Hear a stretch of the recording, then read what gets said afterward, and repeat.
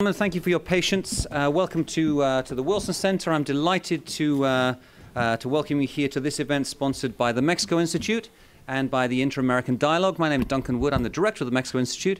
I am very, very excited today about today's program. A number of real experts on the energy sector, and particularly on the Mexican energy sector here. I'd like, first of all, to welcome Lisa Vicidi, who is the director of the energy program at the Inter-American Dialogue. An old friend of mine, back when she was a journalist, she used to call me at all times of day and night, bugging me about information about Mexico. And now she calls me all times of day and night to bug me about doing events together. So nothing really changes there. But I'd like to welcome you officially to the think tank world here, Lisa. I know you've been in the job for a few months, but it's the first time we've actually done an event together. And so congratulations on all the work that you're doing over there at the Dialogue. Also like to welcome Jeff Epping. Jeff and I got together a few weeks ago to discuss Mexican energy, and I discovered that he is a real expert on issues of geology. And so I thought it'd be a lot of fun here to have Jeff come in and talk about the geological potential that exists in Mexico as a way to kick off our discussion. Marcelo Morales, an old friend of mine from, gosh, now about 6-7 years, I guess. We've been working on the issue of energy reform, has been a participant in a number of roundtables and working groups that we've done through the Wilson Center and ITAM in Mexico City. Marcelo is a partner at Energía in Mexico City, a former employee of Pemex, and an expert in international relations as well for his undergraduate degree, and a part-time professor as well, if I may say so. And then, last but not least, Fluvio Ruiz, again a very dear friend of ours. Fluvio is one of the leading experts in Mexico on the issue of oil and gas. He is a counselor, a consejero for Pemex, is a very, very well-known voice in the world of oil and gas in Mexico and internationally. Has been to Washington on a number of occasions and is a very, very well-respected authority on the issue of energy reform. Now, back in December of last year, as you know, once the constitutional reform was passed, a lot of us who have studied this for a long time said, this is where the hard work really begins. And I guess, and I put myself into this category, a lot of us didn't understand how hard the work would be to actually get the secondary legislation passed. Yesterday, June 23rd, we were supposed to actually conclude the debates in the Chamber of Deputies over energy reform. And of course, that hasn't happened for a variety of reasons. But the hard work that's taken place so far, and the hard work which is yet to come, has been exemplified as well by the willingness of the three major parties to reach out to the world to try to explain their positions. Over the past few months, we've had visits from the PRI, the PAN, the PRD, to the Wilson Center and to co-sponsored events between the Wilson Center and the Atlantic Council, all of whom, those visits were designed to discuss the party positions on energy reform. And most recently, of course, we had the visit from PRD leader Jesus Zambrano, who made it very, very clear that the PRD is not opposed to the idea of reform as such, but is opposed to this particular reform and the secondary legislation as it stands right now. And it gave real emphasis to the intensity of the political debate that still exists in Mexico. This is far from being a done deal. It's far from being over. The PRD, of course, is still committed to the idea of a consulta popular at some point in 2015. And we will hear more about that from both Fluvio and from Marcelo about the political dimensions of this debate in Mexico. One of the things that I find most fascinating is, of course, the element of issue linkage which is going on right now. The PAN party is linking together political reform and energy reform, not because they're opposed to energy reform, of course, but because this is a very smart negotiating tactic to get what they want, because they understand that this is the priority for the government. We see other dimensions which are very, very important in this debate which are going on right now. One of them is the nationalist temptation which still exists in Mexico to try to reserve some of the space for national companies, in particular the National Oil Company. And this is controversial in international investment circles. It's partly controversial in Mexico, although I have to say that I subscribe to the idea that this reform can only be a success if Pemex is successful out of this, if Pemex becomes a more vibrant and successful company. There is the temptation of maintaining not just national control, but governmental control, controlled by the state in Mexico. And I think we've seen this on a number of occasions during the debate over energy and beyond in terms of economic policy, that there still exists a very strong temptation from the part of the Mexican state to engage in just a little bit of dirigisme, to maintain that control so that they can say who gets what, when, where, and how.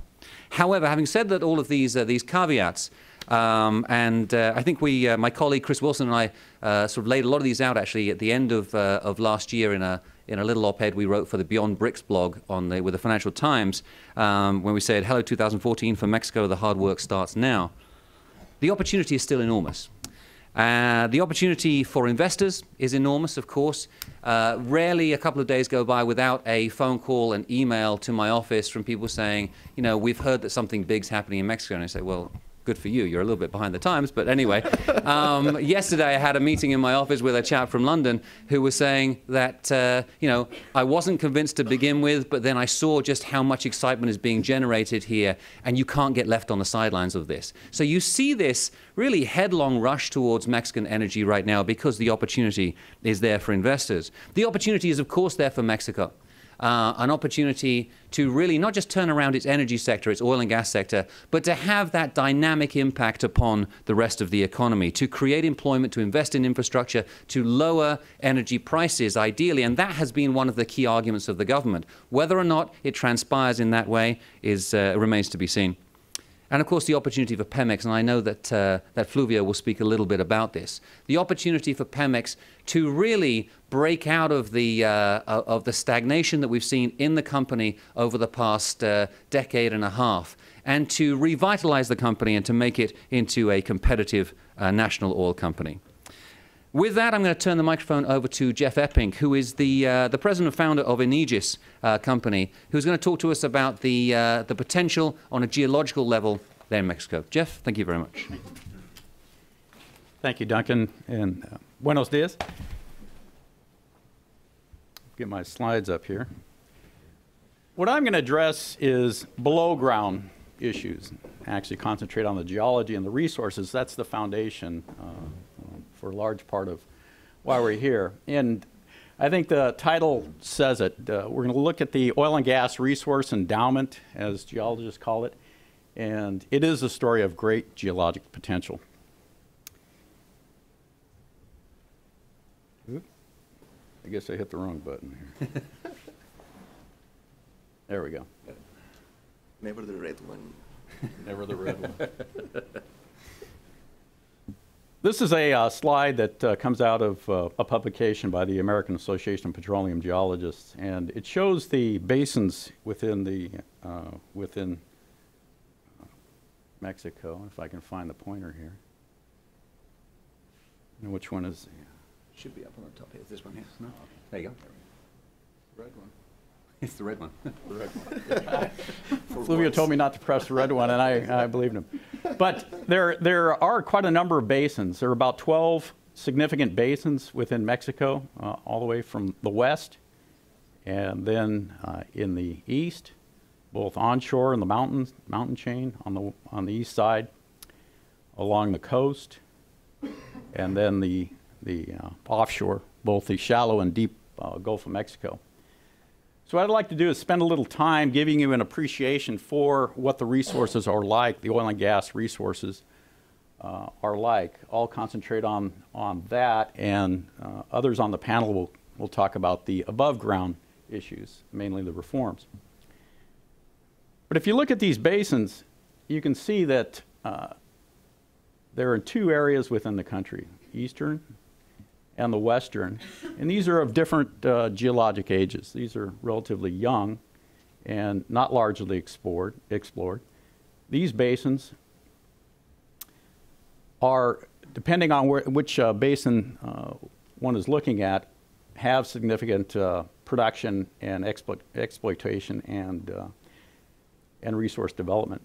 Among those are the Tampico Basin here and the Misantla Basin, and then down into the Sureste Basin, And then the shallow offshore in Cantarell and KMZ are down in this area.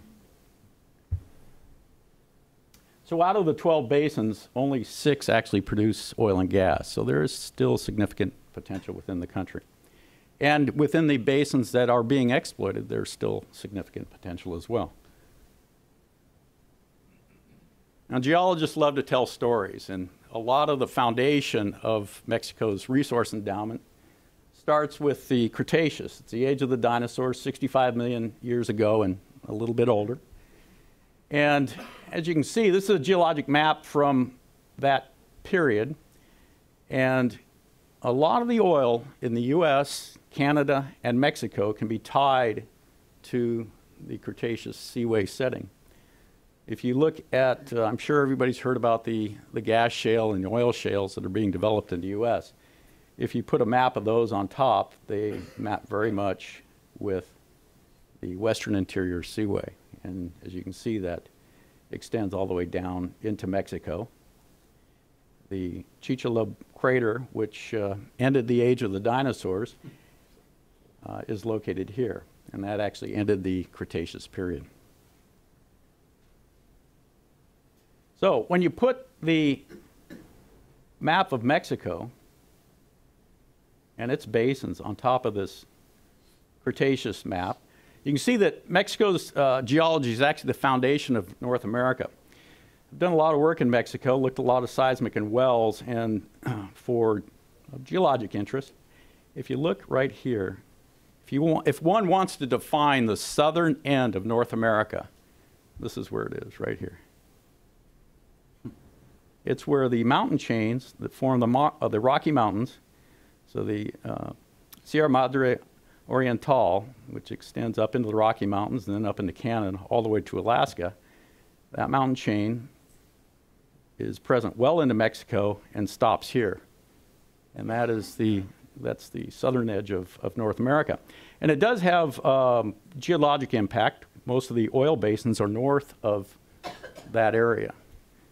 And you get south of this and further to the east, you're in a more Caribbean-dominated tectonic regime. So Mexico really sets it up for North America. And you can see the coincidence of the Western Interior Seaway and the basins, the eastern basins. As I said, the western basins of Mexico, which are not largely explored but do have potential, are much younger. These are 65, well, probably 80 million years old and less. These are probably on the order of 6, 7 million years. So when we look at estimations of the resource endowment itself, Pemex has made estimates, and that's where these data come from. If we look at billions of barrels of oil, trillions of cubic feet of gas, and then to put them on an even keel, we convert the gas into oil and have billions of barrels of oil equivalent. You look at the produced volumes, it's been about 55 billion barrels of oil equivalent. The reserve base, so-called 3P, this is what's been proved, what's possible, probable, and what's possible, represents about another 45 billion barrels. So this is sort of what could be drilled in the near future. The yet to be discovered conventional is another 55 billion barrels. So you'll note that it's larger than the 3P estimate. And then the yet to be certified unconventional is another 60 billion barrels. Now these estimates, as a firm, we've done these sorts of estimates, resource estimates. They're somewhat uncertain, especially as you get further down into a profile like this. The geology in Mexico is really quite good, and I wouldn't be surprised if these estimates underestimate things to a certain degree. At the end of the day, as a target for future technology, there's always oil left in the ground that's not economic, and that runs on the order of about 50% of the oil. So you look at the resource endowment, 435 billion barrels of oil equivalent. about 160 is left yet to be produced, and that's a very large resource endowment. So in the last 100 years, 41 billion barrels of oil and 72 TCF of gas, this 55 billion barrels equivalent, have been extracted, and 160 billion barrels are remaining. The three areas in which this occurs are the onshore conventional, then the offshore, both the shallow and deep, and then the unconventional. So let's take a look at those a little bit more. By and large, to be honest, if you go to Google Images and put up Mexican oil fields, there isn't a lot of information in the public domain on Mexican oil fields. And you can see that in this map. The basins that I showed in the earlier map are represented here, and then the oil fields. And here we can see a depiction of Chicontepec, which is a very large complex of fields in Mexico, a major area of production. In this cartoon map, it's depicted here, but you see a little blow up here, and this is the actual outline of the Chicontepec field. And then the Golden Lane. There's a whole series of fields. This is a beautiful, a world-class example of what geologists called a reefal complex. This is, in ancient times, was a very large reef. And it's like a crown. On the edge of the reef is where all the oil fields are. That's where all the porosity and permeability is. And that's where the oil is migrated to and then been drilled. These have beautiful expression in seismic. You can see if you've been to Utah or in Mexico and you see some of the reefal complexes and cliffs, these look like that in the subsurface. And so the oil resides on the edge of the reef in a string of fields. Up to the north, there are a couple of basins. The Burgos Basin, which is really just an extension of the basins we see in the U.S., or maybe turn it around the other way. The U.S. is an extension of what occurs in Mexico. And so gas shales and oil shales that are present in this area certainly cross the border. And then there's the Sabinas Basin, which is dominantly gas prone. The basins down here, Tampico and Misantla, which we covered. The Veracruz Basin, which tends to be gas prone. Then the Sureste Basin and Macusmana Basin here, which is gas prone. And then some of the fields. These aren't to scale, but here we see two of the biggest, Cantarell and KMZ.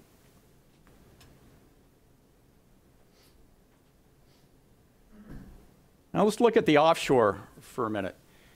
The offshore in the U.S. has really only developed since the late 1980s, the deep water, certainly. The shallow water has been developed for a long time. But the deep water, it's been relatively recently. It's been the last couple of decades that it's been really developed. And this is a depiction. I actually found a 1994 Encyclopedia Britannica map, which came in very handy.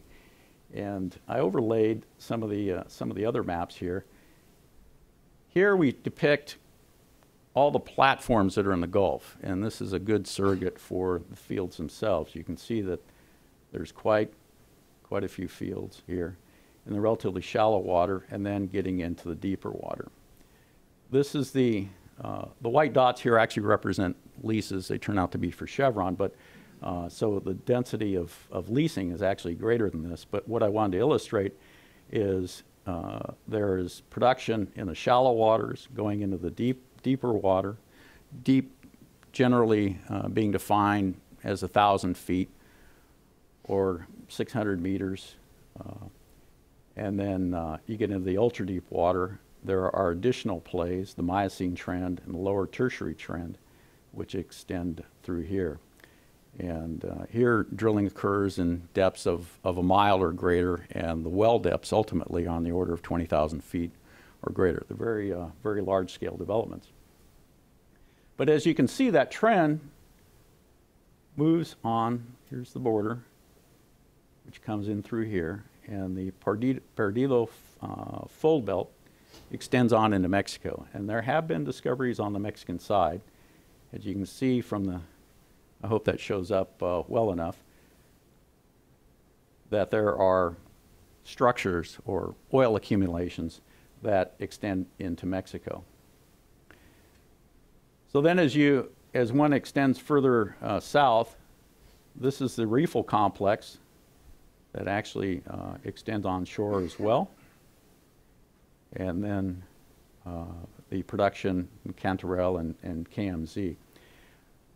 There's good potential along the southern edge of the near offshore, the shallow water, down to about 600 meters, but also in the deep water. It hasn't been explored to any great degree to this point.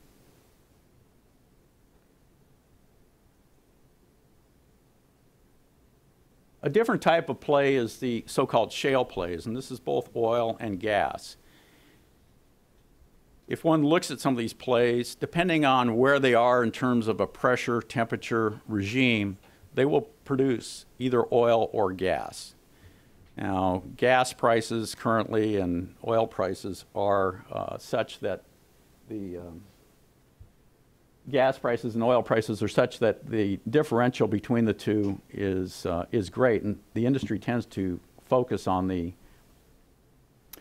oil sections of the play. If you look at the Eagle Ford, the oil leg is up here, and then the deeper portion is the gas play, but that extends into Mexico here in the basin here. And then in the Sabinas Basin, the Eagle Ford and the La Casita are present. These are Cretaceous formations. And then down into the Mazatla Basin, Tampico Mazatla Basin, the Pimienta and the Tamaulipas, and the Maltrata. These are all very prospective plays for recovery of hydrocarbons, both oil and gas. It'll depend specifically on the geology. But Pemex estimates that the unconventional resources are 141 TCF of gas and 32 billion barrels of oil. So these are sizable. And it's potentially the world's fourth largest unconventional resource. So if you compare the area in which Mexico is dealing with and look at that compared to the U.S., you get an idea of the density of resources that Mexico has. So setting the stage, I want to give you an appreciation of the magnitude of Mexico's oil and gas endowment. Geologically, it's very healthy. The target is there. The sector is opening up and the industry is paying notice. It's probably an understatement. And as Duncan alluded, Pemex is in the game. And this is a quote from Gustavo Hernandez, who heads up Pemex's E&P division in the Wall Street Journal recently. It says, competing with the best, you're going to be improving, and that's a fact. And I think that Pemex can and will be in the game. It's in a very good position. It knows the geology best, that's for sure, within the country.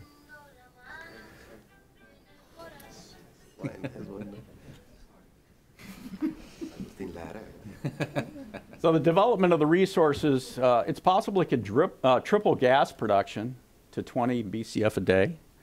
Mexico actually imports gas currently, and that could be certainly reversed. And it could also reverse the decline in oil production.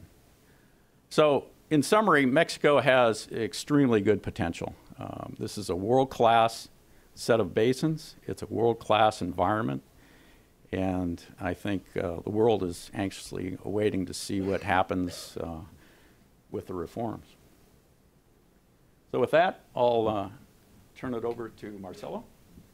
Thank you, Jeff. Yeah, Marcelo, if you could give us an overview right now where we stand on the secondary legislation, the debate in the legislature, and where you think things are heading. Sure. Well, first of all, Duncan, thanks a lot for inviting me and for setting up this great event. Great job. We miss you in Mexico, but I think you're doing a decent job over here, so no complaints.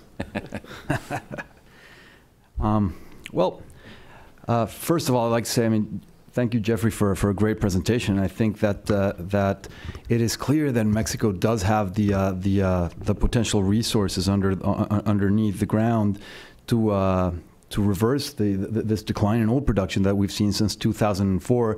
The remaining factor that needs to be seen is how we can administer the above ground risk. So how can we organize the sector in such a way that these that the decline can be reverted, and that the goals that were set forth by the administration when presenting the constitutional reform that was passed last year can be achieved. These goals are increasing oil production from 2.5 million barrels, where we've been stuck since 2009. So to put it in perspective, Mexico was producing 3.4 million barrels at its peak in 2004, and then the Cantarell field started declining, and production dropped to around 2.5. It was stabilized around 2009, and from 2009 until the present time, we've been producing around 2.5 million barrels per day. We haven't been able to increase that, although the drop was stabilized. So the reform predicts that if fully implemented, oil production is going to increase to 3 million barrels a day by 2018 and 3.5 million barrels a day by 2025. Gas production is also set to increase from current production of 6.4 billion cubic feet per day now to about 8 billion cubic feet per day in 2018, and upwards of 10 billion cubic feet per day in 2025. So in order to achieve that, first things first, so we have to pass a secondary legislation. The constitutional reform, as you all know, is historic. It's very broad, and it's a big success. It's a big event for the country, and the two main objectives that were set forth by the government in undertaking this reform process were, on one hand, to open up all of the industry, all of the energy industry, power and oil and gas, so every link in the value chain, to private investment. So that was achieved with this reform, with this constitutional reform. And the other goal was to strengthen the state-owned companies, so Pemex and the CFE. That remains to be seen. I think that there is a lot more to analyze and to see, and Fluvio is going to talk a bit more about that. But at least in opening up to the private sector, it's been a big success. The constitutional reform was extremely good news for Mexico, I think, and it's bodes well for the future. So where do we stand now? The secondary laws are being discussed. Well, we're starting to be discussed, and we have seen a delay of about maybe 2 months in where we should be in the legislative calendar from what we initially thought that they were going to be passed in May. Now I think we're looking at the end of July. What has happened there? Well, I think it's a combination of factors, as Duncan said. On the one hand, the amount of legislation that has had to be made in order to present the initial secondary bill was huge. It's 21 laws in total that had to be either modified or made completely new. So that is a lot of work, and I think that the authorities took a little bit longer to prepare this package because they didn't have the resources, I think, to prepare this faster. So that accounts for a bit of the delay. The fact that the government was also trying to decide on very relevant and far-reaching issues, such as opening up of the markets. I mean, because one thing is opening up to private investment, and another thing is what are you going to do, which is not in the constitutional reform, by the way. What are you going to do with the markets? So how are you going to, electricity and gasoline prices or petroleum derivative prices are set by the government, and they're controlled, and imports are controlled. So it's a very controlled market, and suddenly the expectation is that as you open up to private investment, you should free up the market, liberalize it. So how do you do it? Which timeline do you follow? Do you just free up prices? Well, the answer is no, because one of the main promises that the government had made for the to get support for the energy reform was that energy prices were going to drop. But if you just liberalize prices right away, you may have the opposite, because it's going to depend on the differential between the local controlled prices and the international market. So you may have the contrary. So these are some of the issues. And then how are you going to operate that free market? For electricity, it has also a lot of other consequences. So these are some of the issues that the government had to grapple with in the first few months of the year. And so finally they presented this package, and what has happened since is that there was a political agreement that the energy reform, or the secondary laws, were going to be voted, and the PAN specifically, the PAN, basically conditioned their support to this law package, the energy reform, the secondary laws, to the passing of a political reform and the passing of a the secondary laws of the telecommunications reform. So this is basically where we are now. The political reform has required a bit more time to pass. There have been some issues, some thorny issues that have been resolved. Some others are being resolved currently, actually. And the telecom reform is supposed to be voted on this week or next week. So my estimate is that we should be discussing the secondary law package again during July, and that the package should pass between late July and early to mid-August. So those are the current estimates. I mean, a lot of things can happen, especially when you're talking about, you know, the amount of work that the legislative has. You know, the Senate and the Chamber of Deputies have a lot of work, and there's a lot of political issues in there, and there's a lot of ramifications to everything. So a lot of things can happen, but those are, I think, the best estimates so far of where we are. Now, looking a bit ahead of that, in order to really have a successful implementation of the reform, this is just the beginning. I mean, passing the constitutional bill and passing the secondary laws is very important, but it's only the beginning. I think the real work starts now with the implementation, and that really raises important challenges for Mexico going forward, because, I mean,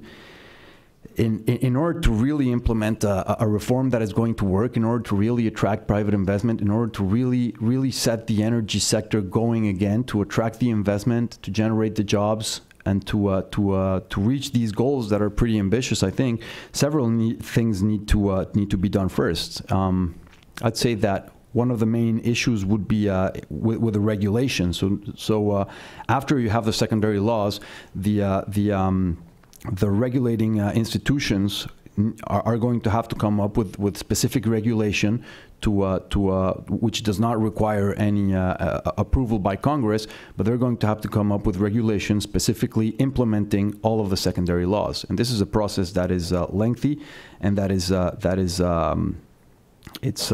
also quite tricky. I mean, I think that you cannot create regulating,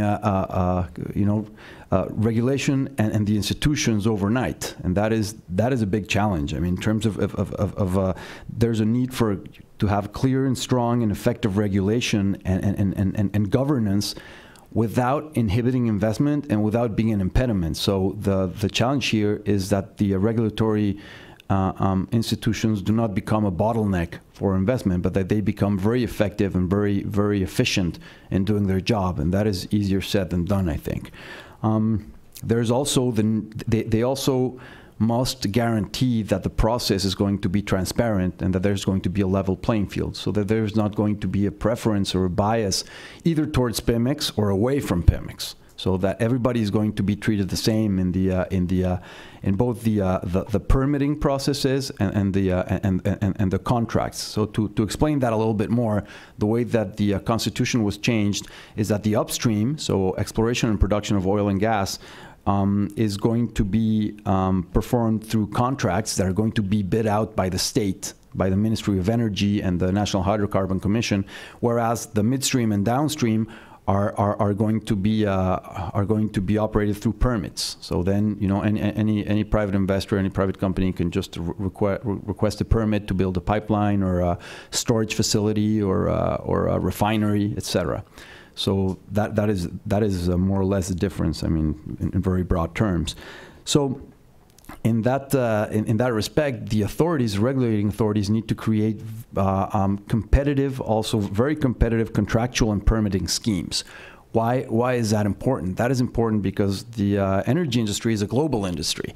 The energy companies operate anywhere in the world, and it's very important that we in Mexico understand that if we do not offer competitive scheme contractually or permitting schemes, energy companies are going to take their skills, their technology, and their budgets elsewhere because they are used to operating anywhere around the world. So there's really nothing special about the oil in Mexico. It's just oil. So I mean, I can talk a little bit more about what advantages and disadvantages Mexico offers, because of course we do have important challenges such as security. But we also offer a very stable democracy. We offer a very stable macroeconomic environment in which to invest. So, you know, there are pros and cons to investing in Mexico like anywhere else. But I think overall, Mexico represents a very good investment opportunity as long as the regulations are efficient, as long as the regulatory bodies are well constituted, and as long as the permitting and contractual schemes are adequate and competitive with the rest of the world. So another big challenge that is posed is in the human resource area. The evolution of Mexico's energy sector is going to require us to have a specialized workforce, or it is going to require us to develop a lot of skills we don't currently have, and to have more people doing what very few people are doing currently. So, for example, for the regulators, it does present a huge challenge. Just to give an example, the National Hydrocarbon Commission estimates that they will need between 500 and 600 engineers full-time in the ranks in order to be able to effectively regulate the sector. Currently, they have about 50 or 60, no? 51. Yeah, 50 engineers. So the remaining 450 to 550 engineers, you know, let's say that out of those engineers, they need 300 petroleum engineers. You know, the rest may be from other branches. The problem is that in Mexico, we are having about 140 to 160 petroleum engineers graduate each year nationally. So you can start to see the challenge that this is going to pose, because just only the National Hydrocarbon Commission is going to require about 2 years of the entire class of petroleum engineers graduating from Mexico. I mean, Pemex is going to require more engineers. The private companies coming into Mexico are going to require more petroleum engineers.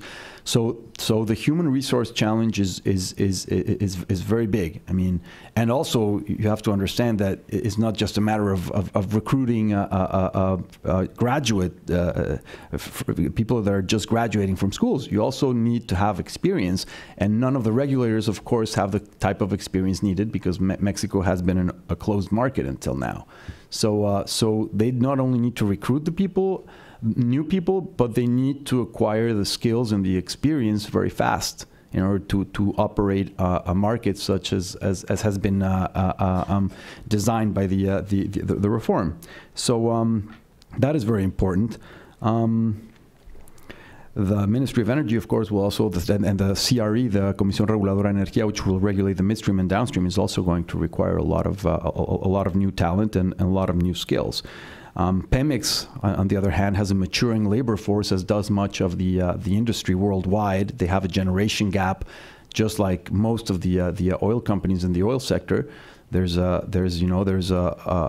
group of older, very experienced engineers that are on the way out. They're retiring as we speak. They're going to be retiring in the next 3 to 5 years. And then there's a group of younger engineers.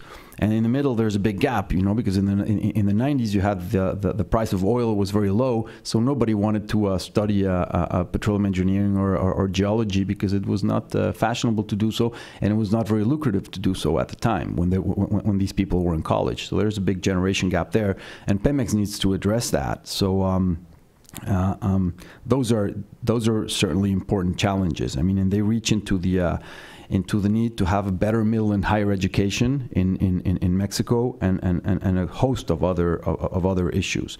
So another challenge has to do with security. I mean, as I already mentioned, security and the rule of law are major challenges, especially if you consider that, as we saw on Jeffrey's maps, a lot of the potential resources, especially for gas, are in the northeastern part of the country, which has been notorious for having very high crime levels and a presence of organized crime, and this is really a big problem. So this is something that the country is going to need to address. However, it must be said that oil and gas companies are not foreign to operating in very hostile environments. So the oil companies in the end are going to crunch the numbers, and if it's viable to invest in Mexico, even though they need to have a small army, looking after their facilities, and if the numbers if the numbers make sense, they will do it. But that does not mean that the Mexican state has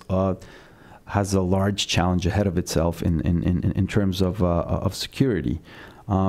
Sustainability is another issue that is very important. I think that the social and environmental concerns that are linked to the energy sector, especially to oil and gas, are global concerns. There's nothing new in Mexico.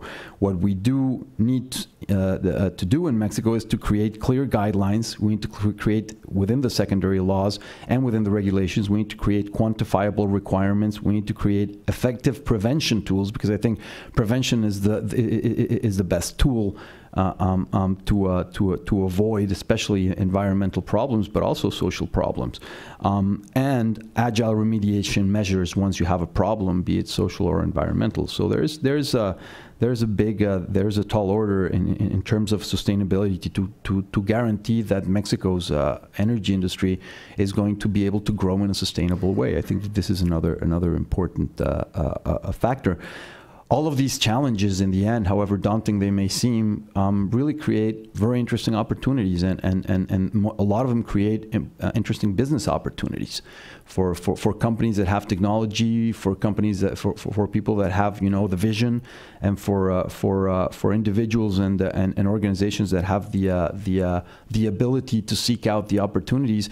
There are tremendous business opportunities, not just in the traditional oil and gas sector, but also in a lot of these areas where I was talking to you. So in human resources, in environmental protection, environmental technologies, in social, also in social programs and social management. There's a lot of opportunities in Mexico arising from the reform in oil and gas. So I think that it's a good time to be in Mexico, and I think that if we get through this implementation phase, it's going to be a huge success for the country. Thank you, Marcelo. We're now going to turn it over to Fluvio Ruiz. Fluvio will be giving his presentation in Spanish, but his slides are going to be in English. Entonces, Fluvio, si quieres empezar.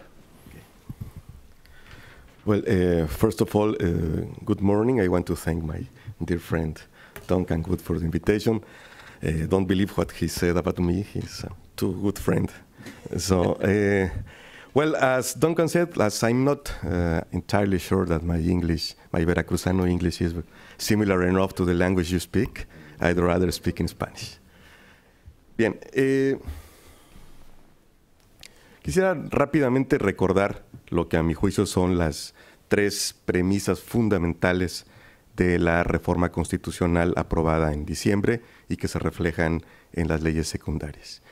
Sin duda, la premisa fundamental, la primera, es la decisión del Estado mexicano de introducir formas contractuales que necesariamente van a provocar un reparto de la renta petrolera que hoy se traslada, como veremos más adelante, hasta en más del 100% al Estado mexicano.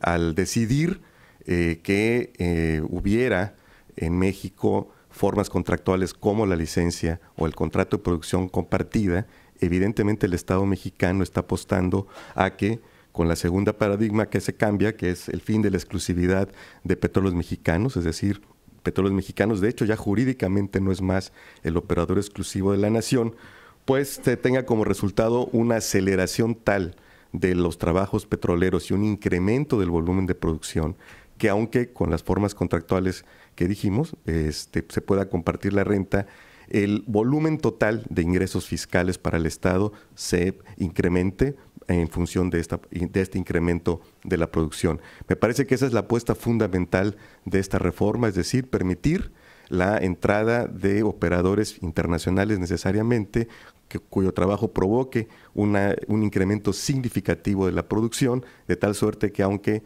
en ciertas formas contractuales se pudiera compartir la renta, los ingresos fiscales totales del Estado provenientes del petróleo podrían incluso incrementarse. Esa es, creo, la apuesta central. Bien, rápidamente la descripción, el 30 de abril, ustedes saben, en México se celebra el Día del Niño, entonces como regalo a los niños legisladores, pues les fue entregado un paquete que trae 9 dictámenes en los cuales se clasifican 21 leyes, 6 dictámenes que son los fundamentales para diseñar la arquitectura institucional del sector petrolero, se están discutiendo en el Senado, y 3 que son los que tienen que ver con la parte fiscal y presupuestal por disposiciones constitucionales. La Cámara de Diputados tiene que ser la Cámara de origen. Por cuestión de orden, evidentemente, mientras no termine la discusión en el Senado, no tiene mucho sentido tener la discusión en la Cámara de Diputados, puesto que lo que se apruebe en términos de la arquitectura institucional, las facultades y demás, necesariamente tendrá repercusiones en el paquete fiscal y presupuestal, que por lo tanto se discutirá posteriormente en la Cámara de Diputados. Posteriormente quiere decir prácticamente en cuanto se termine la discusión en el Senado. Bien, ¿cuáles son, a mi juicio, las claves de toda esta reforma secundaria?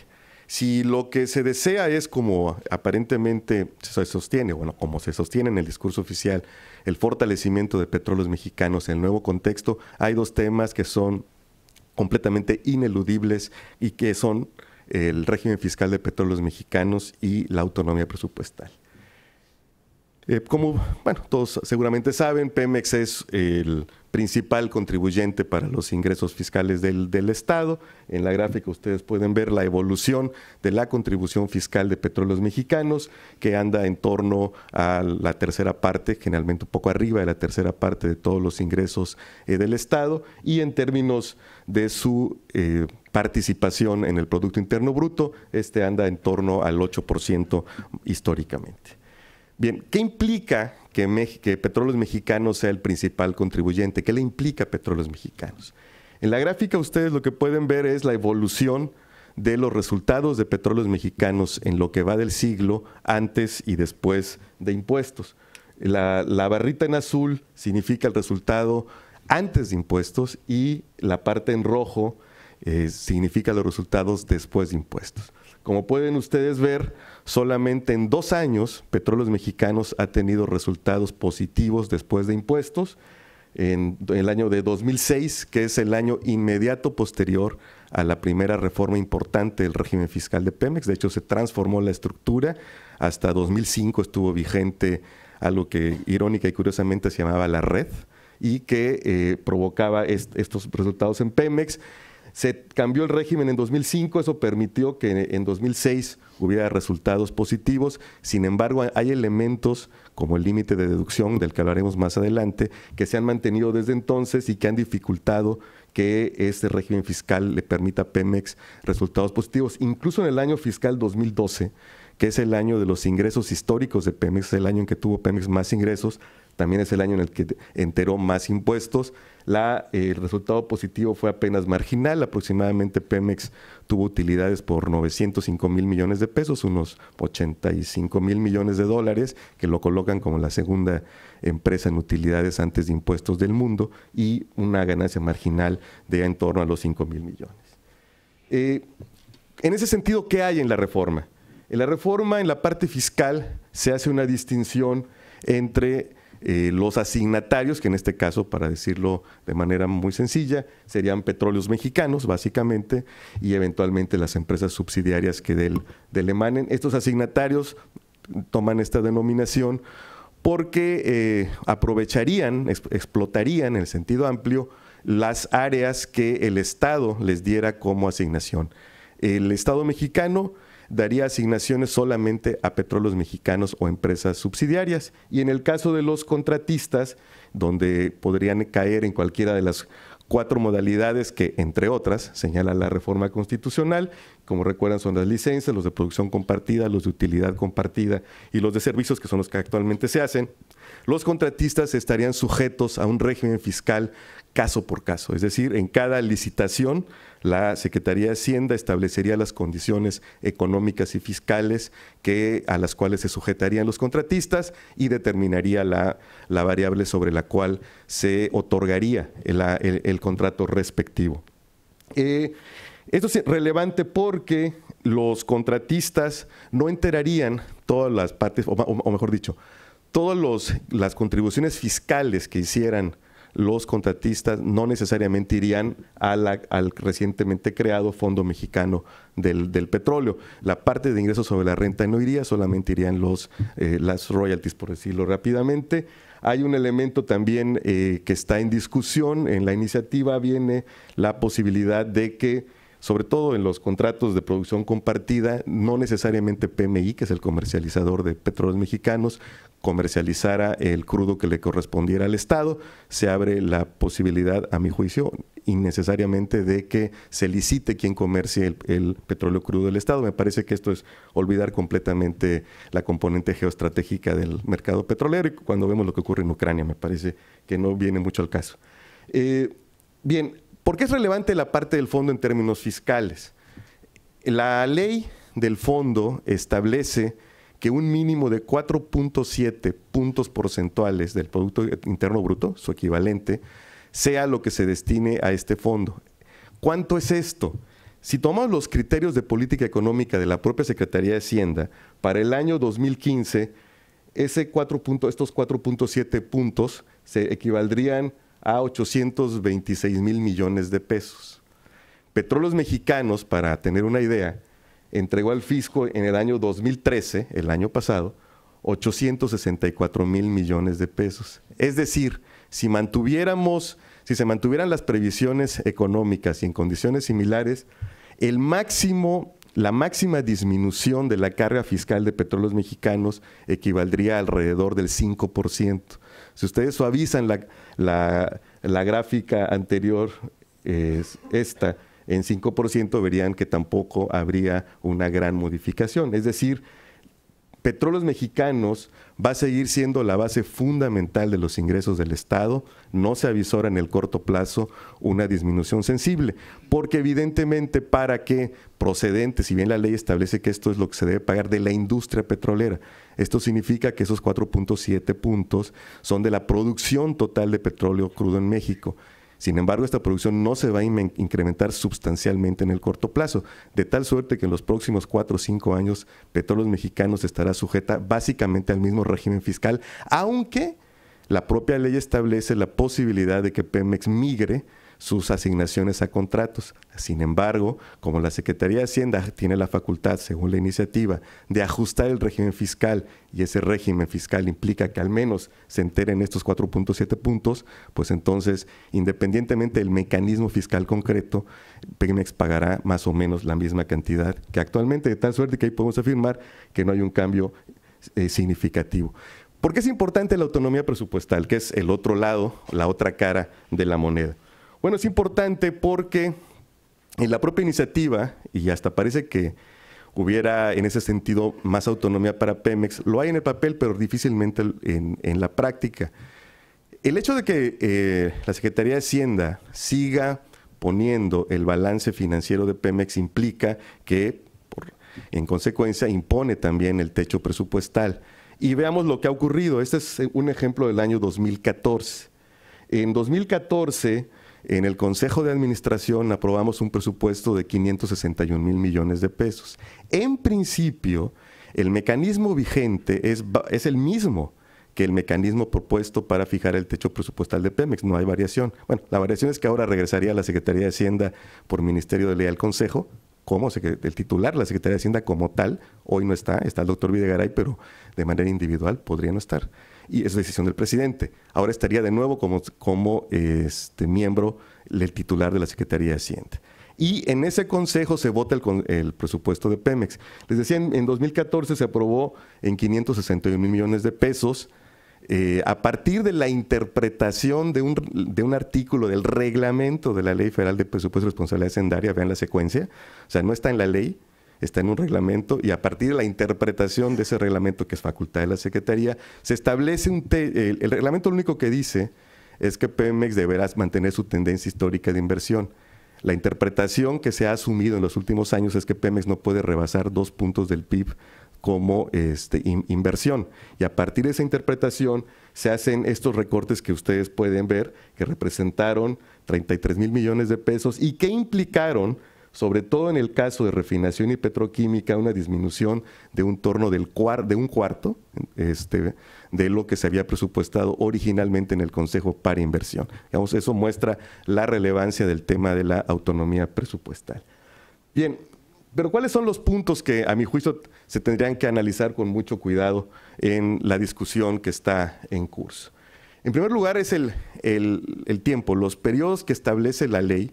Ya decía aquí Marcelo cuáles son las necesidades de la Comisión Nacional de Hidrocarburos. Bueno, no ha cubierto ninguna de las que dice Marcelo, y en septiembre va a decidir cuáles son los campos que le deja Pemex en la famosa Ronda Cero. Entonces, creo que los periodos, los lapsos son muy cortos para el cúmulo de facultades que se le han otorgado a los diferentes actores que van a tener un papel relevante en el sector energético. A mi juicio, y habría que revisar a la luz de la experiencia histórica, suelo traer a colación el ejemplo brasileño, donde las reformas se hicieron en 1994-95, la Ronda Cero se hizo hasta 1998. Aquí, sin embargo, se apresuran, creo que demasiado. En la Ronda Cero, que es ya el inicio de implementación, digamos, la reforma inició su implementación en el 21 de marzo, es una forma plagada de fechas simbólicas, ¿no? Se aprobó el 12 de diciembre, el 21 de marzo, el día natalicio de Benito Juárez, se entregó la lista de Pemex para la solicitud de áreas de exploración, el 30 de abril se dio la secundaria, creo que el 16 de septiembre, no es broma, responde en la Ronda Cero, que es el día de la independencia. Entonces, Pemex entregó la solicitud de áreas de exploración. Esta solicitud, y por eso yo voté en contra del procedimiento, no se aprobó en el Pleno del Consejo de Administración, sino que la decisión fue trasladada al Comité de Estrategia e Inversiones del Consejo, donde que lo conforman 2 funcionarios de la Secretaría de Energía, 2 de la Secretaría de Hacienda y mi buen amigo Fortunato Álvarez, también consejero profesional. De tal suerte que, de entrada, Petróleos Mexicanos endogeneizó una serie de decisiones del gobierno, porque en esa sesión del comité se presentaron 2 escenarios, uno más amplio que el otro, y al final los miembros del comité, yo argumenté en contra, pero solo iba en calidad de colado, bueno, de invitado, de manera que el comité decidió por el escenario más limitado, que es el que finalmente se envió. Ahí ya, insisto, hay una interiorización por parte de Pemex de decisiones, de voluntades que son más bien que se dan más bien en el gobierno. Por supuesto, el tema del régimen fiscal, me parece que se tendría que hacer una revisión, en todo caso, del límite inferior que establece la ley del fondo, y al menos Petróleos Mexicanos debería poder deducir todos sus costos. Hoy existe un límite de deducción de $6.50 por barril, que a Pemex le cuestan más o menos 100 mil millones de pesos al año en pagos al fisco. Al menos ese punto, que se estableció en el año 2005 y no se ha modificado, tendría que revisarse. Sin duda, el tema de la autonomía presupuestal La investigación y el desarrollo tecnológico están completamente ausentes en la iniciativa de ley, a pesar de las necesidades que bien señalaba Marcelo. No hay ningún elemento, lo único que se establece es el traslado de la parte de investigación del IMP a Pemex y algo que es completamente inverosímil, se fija un límite al gasto en investigación y desarrollo tecnológico en el sector hidrocarburos de 5,000 millones de pesos. No conozco un país donde se fijen límites, por supuesto se fijan mínimos, pero nunca límites. El tema del impacto social en las comunidades. Justamente en la lógica que les mostraba al inicio de acelerar los trabajos petroleros, se declaró a la actividad relacionada con la exploración, el desarrollo y la producción de petróleos como de interés social y orden público, es decir, tienen prioridad por las otras actividades. El problema de esto es que eso abre la posibilidad de conflictos, sobre todo en el sur del país. Justo una de las 6 condiciones que ha puesto el PAN ya en el terreno estricto de los hidrocarburos, más allá de la parte política, es esta relación y esta retribución a los propietarios de las tierras. Esto yo creo que no es tan grave en la parte norte. Yo decía anoche en broma que si a un ranchero de Coahuila, como bien nos mostró Jeffrey, hay potencial shale gas, le ofrecen por su terreno el metro cuadrado lo mismo que en Manhattan, pues igual y lo vende. En el sur del país no necesariamente hay una relación comercial con la tierra. Ahí sí, como dice un comercial de tarjeta de crédito, ahí sí no tiene precio.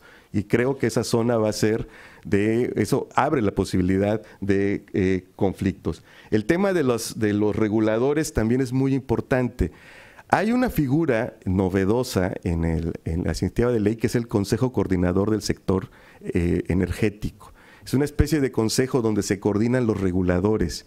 Esto es sin duda una ambigüedad. Esto coloca en una situación de ambigüedad a los órganos reguladores, porque un órgano regulador que a la vez tiene que ceñir sus responsabilidades a las políticas energéticas, en cierta medida pierde su naturaleza de regulador, según creo yo. Y sobre todo, ¿qué es lo que te tendría que revisar? Las asimetrías que tendría que enfrentar Petróleos Mexicanos. En la iniciativa original, a Petróleos Mexicanos se le podía revocar una asignación sin proceso. Simplemente se establecían las causales en las que podía incurrir Pemex y a partir de que la Secretaría de Energía determinara que caía en una de esas causales, le podía revocar la asignación. En el dictamen que se aprobó en comisiones ya hay al menos un proceso para esa revocación.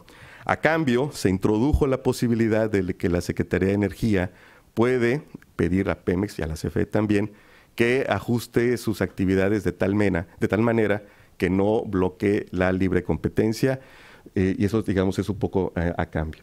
Sigue habiendo un peso importante, como les mostraba, de la Secretaría de Hacienda en la determinación del presupuesto, sobre todo un peso que se va a manifestar en la práctica. Insisto, en el papel pareciera que hay un relajamiento. Lo cierto es que en la práctica, por la forma en que funcionan, y Marcelo también tiene experiencia en esto, la administración pública en México, el peso que se le da en el papel va a ser un peso muy significativo ya en la práctica. Una de las manifestaciones es que el balance financiero de Pemex es inflexible. Esto tiene muchas implicaciones porque podría darse el caso que cuando ya se agota más o menos la disposición presupuestal, Pemex pudiera invertir o coinvertir con algún aliado en algún proyecto, sin embargo no podría hacerlo porque ya rebasaría este techo. Me parece que ahí tendría que flexibilizarse y al menos otorgarle a Pemex la misma flexibilidad que hoy por día tiene el propio gobierno federal, es decir, que justificándolo puede rebasar, en el caso del gobierno, su déficit público a condición de regresar en 5 años, es el lapso que le da la ley. Además, Petróleos Mexicanos mantiene una de las características que son propias de un monopolio público, es la obligación de desarrollar proyectos de impacto social. Insisto, eso es correcto cuando se trata de un monopolio público. Tengo serias dudas de que eso sea correcto cuando Pemex va a tener que enfrentar la competencia. Pemex, conforme a la ley, podría seguir haciendo estos proyectos, más bien, estaría sujeto a la obligación de realizar estos proyectos. Y si bien se prevé que presupuestalmente haya partidas para cubrir esos gastos, lo cierto es, uno, habría que ver si esas partidas los cubren, y dos, de todas formas, Pemex distraería tiempo y recursos humanos en hacer un proyecto necesariamente o por definición menos rentable que otros. Y finalmente, un tema que me preocupa particularmente y que viene desde la reforma constitucional, y es el hecho de que Pemex no podrá escoger a sus aliados.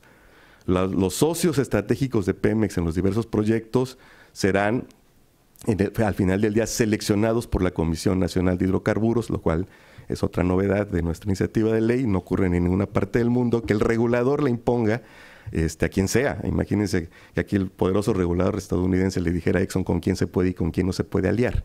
Pues bien, Petróleos Mexicanos estará sujeto a la decisión final de la Comisión Nacional de Hidrocarburos. En suma, ¿cuáles creo yo que son los puntos fuertes de este debate? En primer lugar es que el Estado mexicano tiene que decidir hacia qué modelo de sector de hidrocarburos va.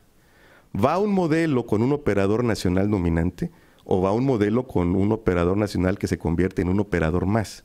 En función de la respuesta son las características institucionales y legales que se le deben otorgar a Petróleos Mexicanos. Si vamos a hacer un modelo donde Pemex no sea el operador dominante, es perfectamente válido que se le impongan los balances financieros que de otra manera el propio mercado le impondría. Digo, Pemex no se podría endeudar a lo loco, el mercado mismo le fijaría un límite. O que también lo obligue a hacer los proyectos solo por su impacto social.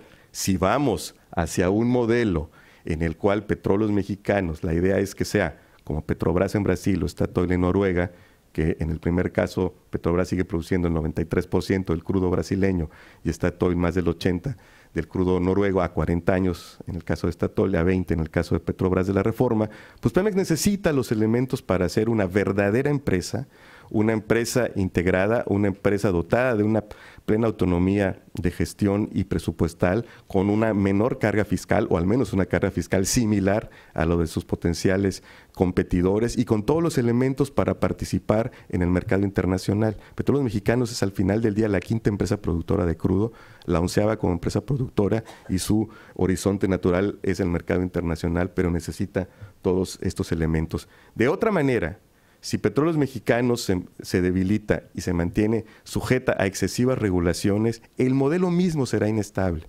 Porque hoy por hoy cualquier operador internacional necesita o preferiría invertir en México en alianza con Pemex. Y si Petróleos Mexicanos no es un socio flexible y sólido, no sería un buen socio y sobre todo no serviría tanto al país. Muchas gracias. Thank you very much, Fluvio. We have a little bit of time for questions, but before we move it over, pass over the microphone to Lisa. It sounds a little bit like sending La Selección Nacional, Mexico, out on Sunday against the Netherlands, but tying their boots together first of all. It's going to be tough for Pemex under those circumstances. Lisa, to moderate the Q&A, and I believe you have a question to kick off with. Yeah, I had one question. Since we only have a few minutes, maybe we should take a few at once. So I wanted to ask, I think that the government has made a lot of promises that are very ambitious, you know, in part to get public support. So, for example, I think you said 3.5 million barrels a day of production 2020. I've heard from a couple of people that this is really not realistic, given, you know, it could happen in the long term, sure, but in that timeline, all the things that need to be done. And then also what you mentioned about the prices, the promise that prices will go down over the short term, they may actually go up. So, I mean, I'm wondering, what are the consequences of, you know, let's say that these promises are not kept, what are the risks there in terms of public support? What needs to be done to maintain public support, not just excitement right now, but over the long term? So I was wondering what your thoughts are about that. And then if there are any questions from the audience. In the back here.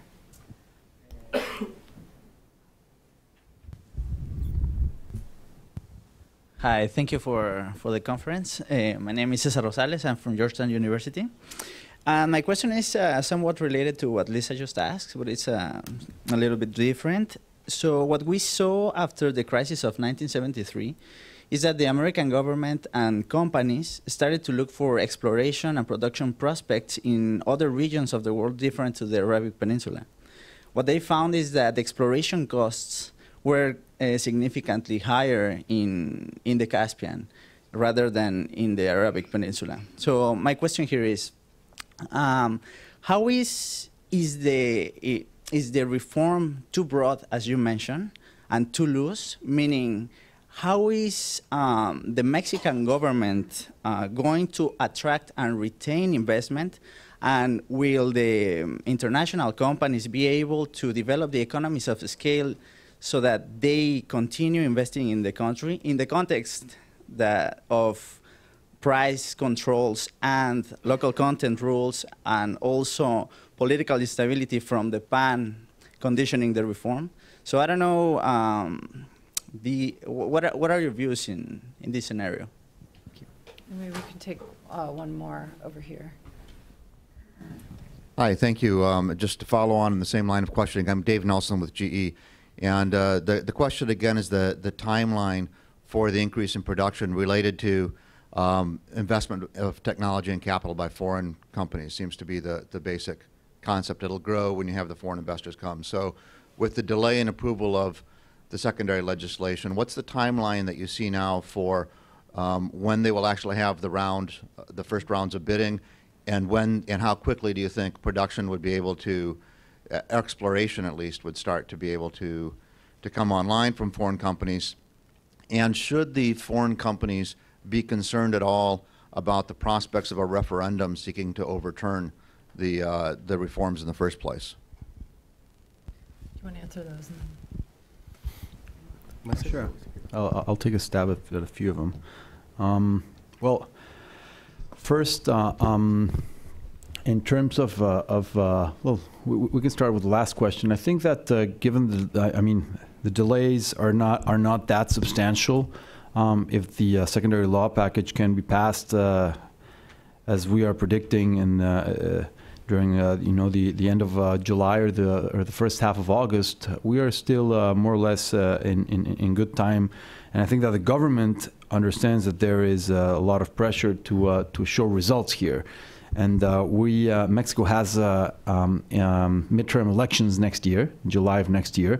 So I think that they're going to do everything that is in their power to have the first round of bidding launched maybe by the end of this year, December of this year, and have that bidding round wrapped up by May of next year, maybe just so May or June of next year, right before the election. So that's, I mean, that is something that makes political sense. Whether it can be accomplished or not is going to depend on a lot of other issues. But that would be the first instinct, and that seems to be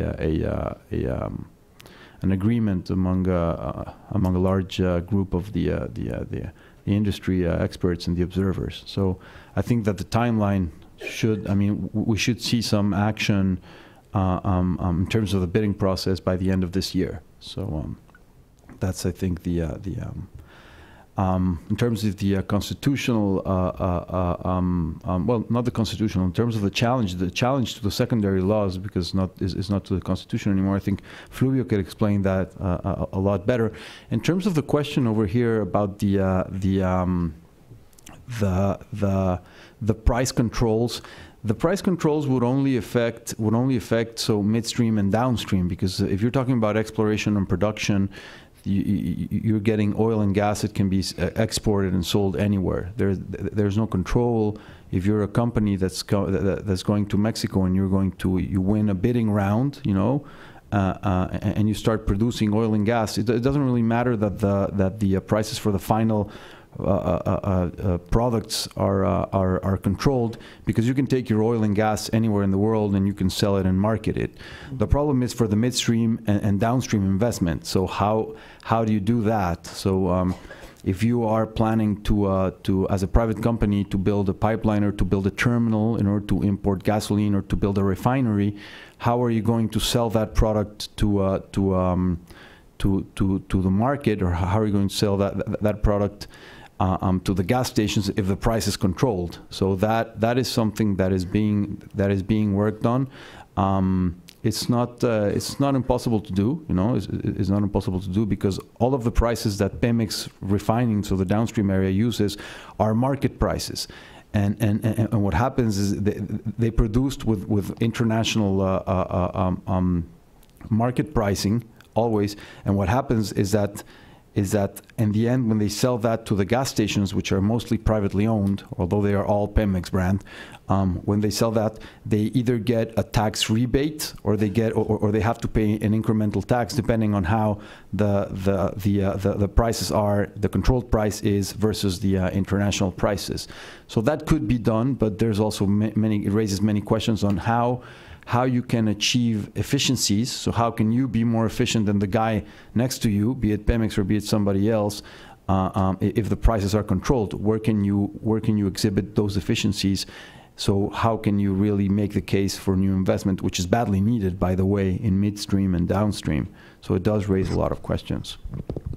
Sí, yo agregaría que efectivamente a mí me parece que las metas que se han establecido de producción son demasiado optimistas. Que incluso la última que se ha manejado de 3 millones de barriles diarios para 2018 es materialmente imposible. Yo no veo de dónde. Me parece que atrás hay un optimismo más desbordado que frente a la Copa del Mundo, porque evidentemente no vendrían de los campos que hoy opera Pemex necesariamente. O sea, un incremento así de significativo no vendría. O sea, como le digo a algunos de Pemex, no somos tan buenos como quisiéramos, pero no somos tan malos como algunos creen. Entonces no hay manera de este brinco tan grande en tan poco tiempo. Entonces yo sinceramente no creo que se alcance en 2018. Coincido que más adelante, sin duda, ¿no? El tema de la consulta, bueno, al final de cuentas, y lo comentábamos un poco ayer aquí en una amable cena que nos invitó Duncan, va a haber un momento decisivo cuando la Corte reciba la solicitud de la consulta. En este momento ya hay ley secundaria para la consulta, ya hay un proceso oficial que han iniciado, por un lado, el Partido de la Revolución Democrática, por otro lado, Movimiento Regeneración Nacional, el que encabeza Andrés Manuel López Obrador, y no creo que haya problemas para el requerimiento material, que son 2 millones de firmas. El PRD mismo tiene 3 millones de militantes, entonces seguramente se conseguirán. Hay hasta el 15 de septiembre, seguimos con las fechas muy simbólicas en nuestro país. El 15 de septiembre, como fecha límite, se entregarían.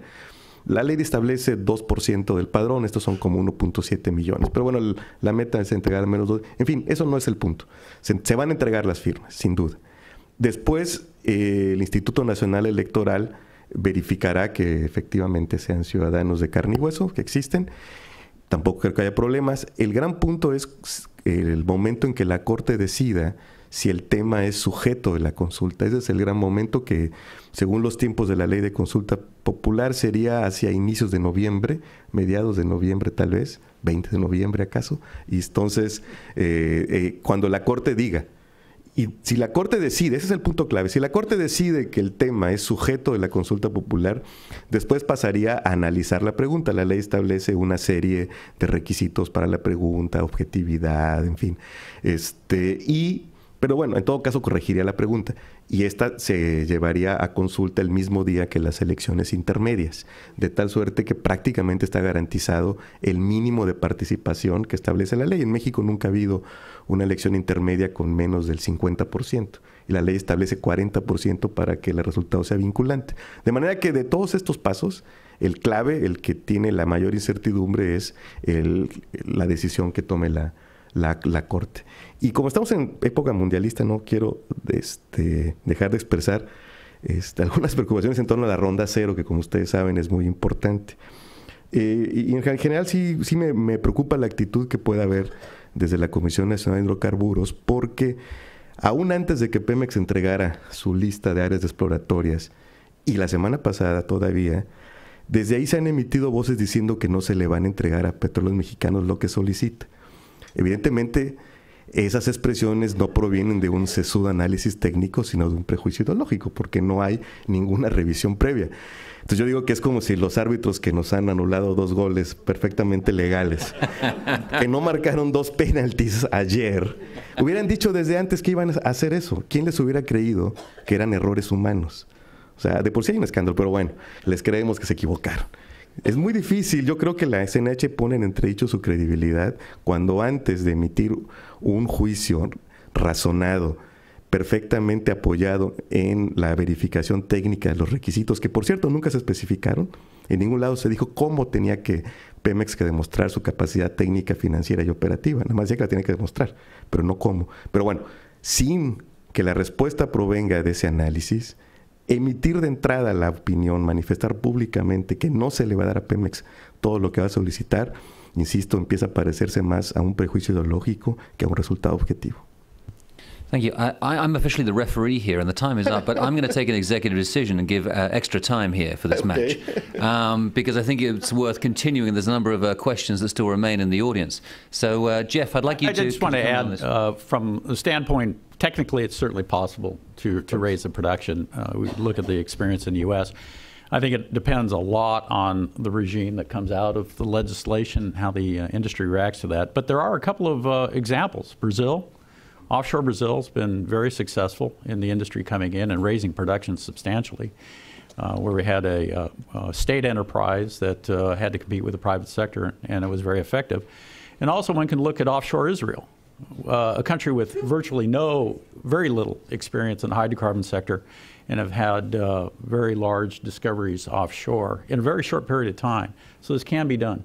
Not in 3 years. Yeah, actually, Exactly. I think that what Fluvio was referring to is that the goals. I mean, well, we all certainly hope that our production is going to go well above 3 million barrels. The goal to have it by end of 2018. It's a four years basically, a little bit more than 4 years from today. So really is going to be 4 years from when the new regime is implemented. I think that I mean, I do agree that there is some low-hanging fruit, especially in mature fields, where we could increase production maybe by 100, 150, 200,000 barrels, you know, by having new technology come in and very efficient companies come in to mature fields, maybe in partnership with Pemex, or mature fields that are not awarded to Pemex, or abandoned fields. But to raise it by 500,000 barrels by 2018, I think it's a bit too ambitious, especially because no greenfield project. I mean, maybe some small onshore projects, but virtually no greenfield project can take off in 3.5 years. You know, from award, if we're thinking that these fields, or the first fields, are going to be awarded in June of next year, it's 3.5 years. So it's practically impossible to do that. No, but we do think, I think we all agree that the potential is there, as you showed, to really take production from the current 2.5 to 3.5 and beyond, but it's going to take more time. That's the problem, is the timeline. Sí, basta ver el ejemplo brasileño. Digo, los tiempos fueron varios años. I was just going to say, in the case of Brazil, even though production at the pre-salt went up very quickly, overall production stayed flat because other fields were declining faster than expected, and something like that could also happen in Mexico. I mean, you also have to look at what's happening with the existing fields.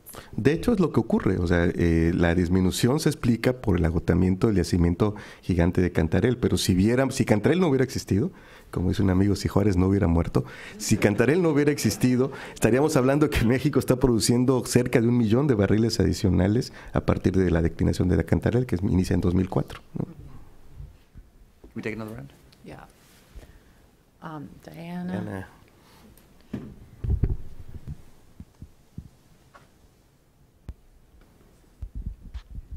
2 questions. My name's Diana Negroponte from Brookings Institution. Dr. Mireles, can you explain to us what the liability is for deep water exploration in the Gulf? Can't find it in the law.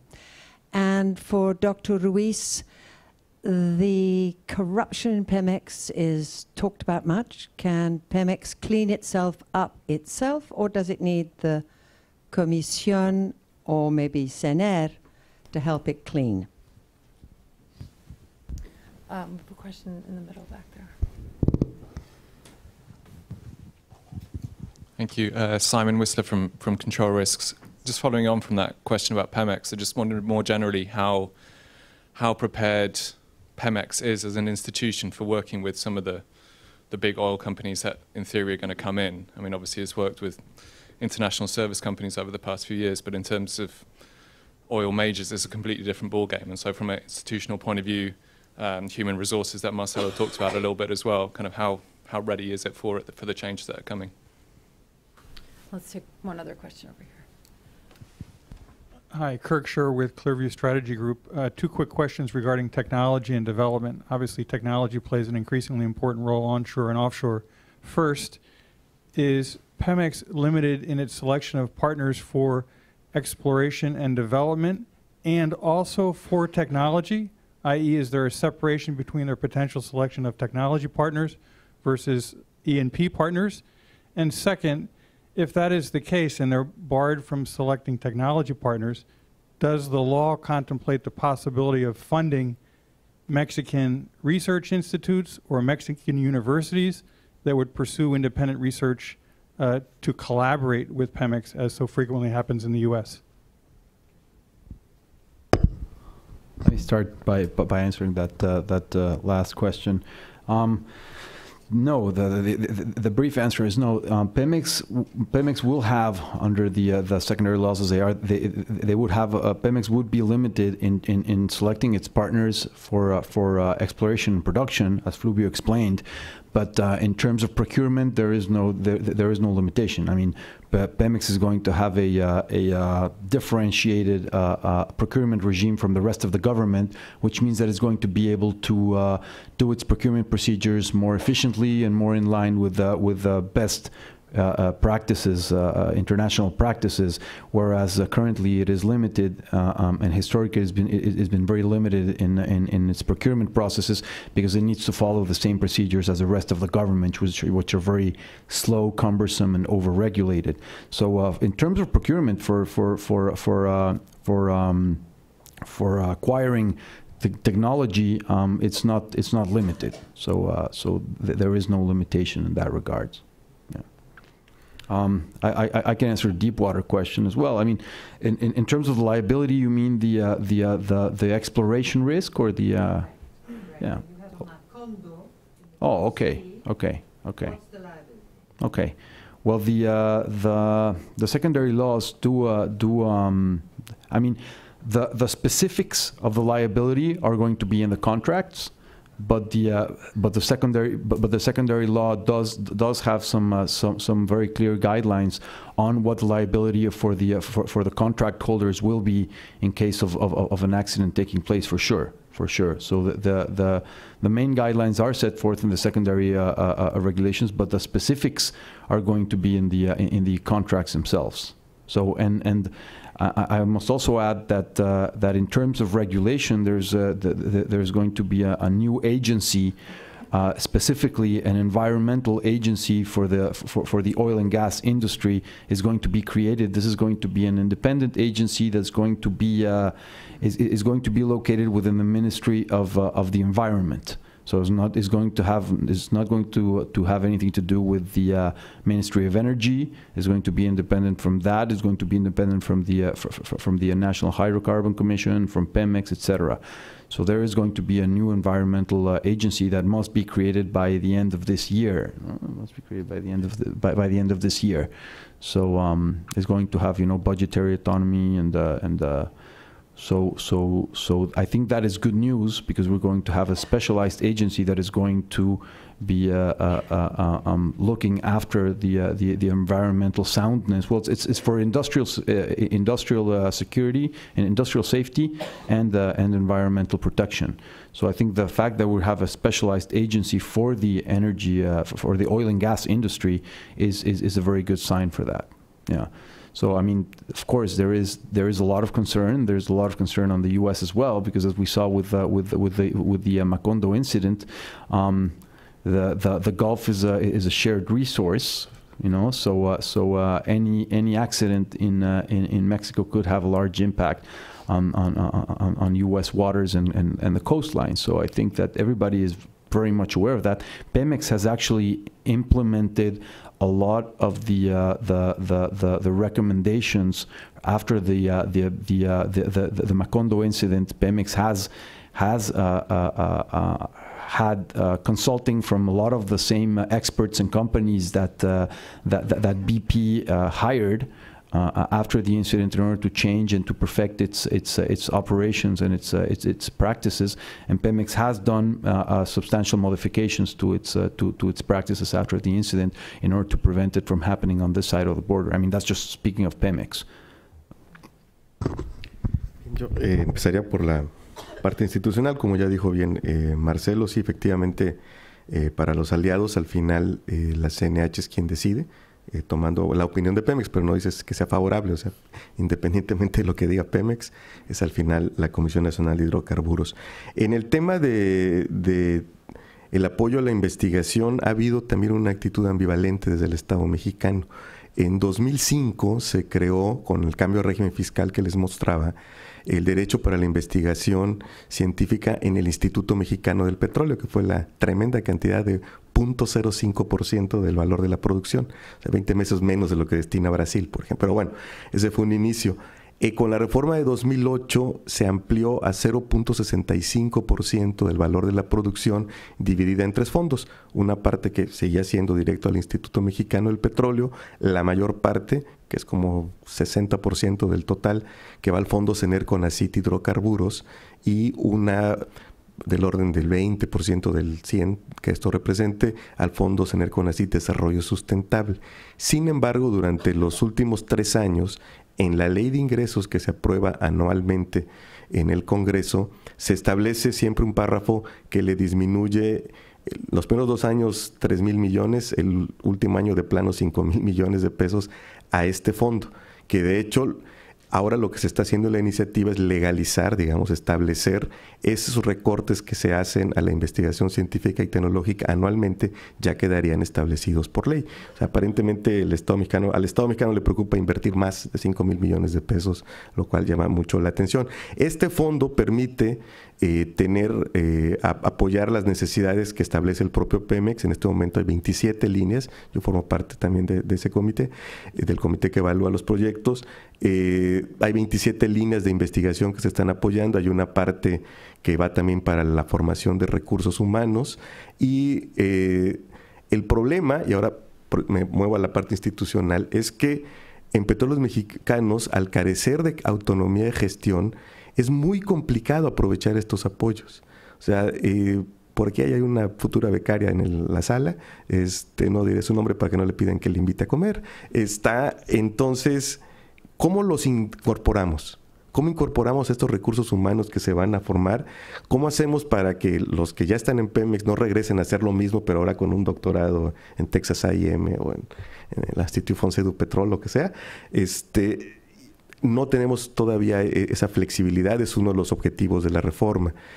¿Cómo integramos los proyectos? Esto es todavía más delicado. Los proyectos de investigación que tienen éxito están sujetas a las mismas y rígidas formas de la auditoría de cualquier organismo público. Miren, hay un caso emblemático. El IMP desarrolló a pedido de Pemex un proyecto para mejorar la calidad del crudo. Bueno, el proyecto es un éxito en laboratorio. No ha habido manera de pasarlo a escala semi-industrial, porque en caso de que no resulte al momento de pasar de una escala a otra, el funcionario que haya firmado ese proyecto se puede ir al bote por daño patrimonial. Entonces, ese es el tamaño de las cuestiones que tenemos que arreglar en Petróleos Mexicanos y que yo espero que con la reforma, que con una auténtica autonomía de gestión se nos permita, porque si no vamos a seguir, como lo ha dicho nuestro director general, con muchísimas dificultades para retener el talento. O sea, no sobran los ingenieros petroleros. Vamos a seguir convirtiendo, para premiarlos a pésimos ingenieros, los convertimos a excelentes ingenieros, los convertimos en pésimos gerentes. No encontramos otra manera porque no hay una carrera diferenciada, ¿no? Entonces, si queremos darle un salario mejor a un buen ingeniero, pues hay que convertirlo en un gerente y a ver cómo nos sale de gerente, porque son habilidades distintas. Y termino con el tema de la corrupción. Yo creo que esto va justamente, lo que he platicado va en ese sentido, ya no es decir, para atacar la corrupción tenemos que cambiar la orientación de la supervisión y de la vigilancia y de las auditorías. Se ha hecho ya un esfuerzo en Pemex con la creación de la unidad de control interno, para justamente que ya no sigamos verificando los procedimientos. Miren, lo que hace un pillo, lo primero que hace es aprenderse el procedimiento, pues eso es lo que sabe, para poder saber, como alguien que va a armar una caja fuerte, pues lo primero es que le busca la combinación. Entonces, efectivamente, es lo mismo. Entonces, tenemos que cambiar ese enfoque y no creo que sea cuestión de que haya una mayor intervención en la vida interna de Pemex, ni de la CNH, ni la de CENER, porque hasta donde sé los funcionarios viajan con un pasaporte igualito al mío, con el nombre cambiado nada más. I would like to thank all of our panelists, to Fluvio, Jeff, Marcelo, Lisa. Thank you so much for being here. Before I let you go, ladies and gentlemen, I would like to state that this is the last event that has been organized by two of our favorite staff here, Alison Cordell and Miguel Salazar, who will be leaving us at the end of this week. I wonder if you wouldn't mind giving them a round of applause. Miguel has been furiously tweeting away at the back, and Ali has been running around as she always does, making sure that everything runs smoothly. Thank you both for all of your hard work throughout the years. I know that this is just one of the million celebrations that we're having this week in honor of you, but thank you so much. Ladies and gentlemen, thank you so much for your attention. We promise you that as soon as we have secondary legislation, we'll be having another event that we can actually analyze what the legislature has passed. Thank you so much.